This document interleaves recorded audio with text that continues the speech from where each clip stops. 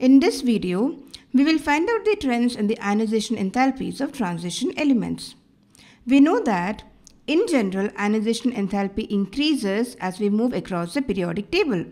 Something similar happens in the case of transition elements as well. With increase in nuclear charge and with the d electrons getting successively filled, the ionization in general for transition metals show an increasing trend, as you can see here. However, there are a few exceptions. For example, vanadium and chromium show slightly lower values than their predecessor. Similarly, towards the end of the series, cobalt, nickel and copper also show slightly decreasing values of ionization enthalpy. But again, you can see that the variation is not very drastic or as significant as we observe in the case of S or P block elements. So, in general, although we can say that the ionization enthalpy values increase along a period, the trend as such you can see is erratic or irregular. Further, you can see that in the first series, zinc has the highest ionization enthalpy. And it's not just unique to zinc.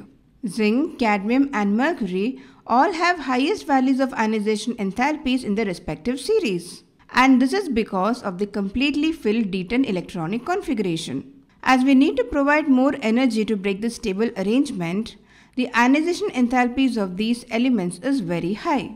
Let's now look at the trends in the second and third ionization enthalpies. Here again we can notice a couple of interesting things. Firstly, when you compare the first ionization enthalpies with the second and third, you can see that the magnitude of increase in the values of second and third ionization enthalpies is much larger or much higher than the first ionization enthalpies. Now, if you look at the second ionization enthalpy values, you will see that chromium and copper have abnormally higher values than we would normally expect. If you look at the values here, you can see that they definitely stand apart from the rest of the elements in the series, right? Similarly, if you look at the third ionization enthalpy values, here again we note an exceptionally high value in the case of manganese. Now, can you figure out the reason behind these exceptions? Well, let me give you a clue. All you need to do is simply look at their electronic configurations. Okay, so keeping that in mind, pause the video and try to find out the answer. So as I said, it all comes down to the electronic configuration. Now if you look at chromium, we know that the electronic configuration of chromium is argon 3d5 4s1. And when it loses one electron, it gets a very stable electronic configuration which is 3d5.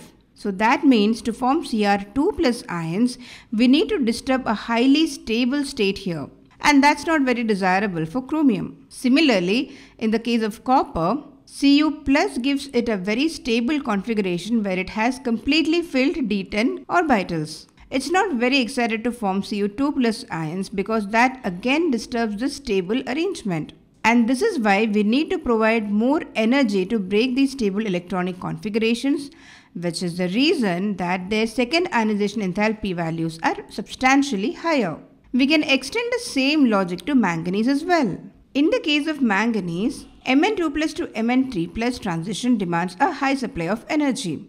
This is because manganese is forced to move from a highly stable 3d5 electronic configuration to a less stable state which is 3d4. As a result, the third ionization enthalpy value of manganese is very high. So that majorly covers what we need to know about the trend in the ionization enthalpy values. Now we know that ionization enthalpy values are closely related to the stability of the oxidation states. A high value of ionization enthalpy would mean that that particular oxidation state is not really favored. For example, the third ionization enthalpy value of copper, nickel and zinc is very high. And this means that it is generally difficult for these elements to form +3 oxidation state. But once again, in D block elements, it would be wise not to make any generalizations like that. Instead, let's learn more about oxidation states in the next video.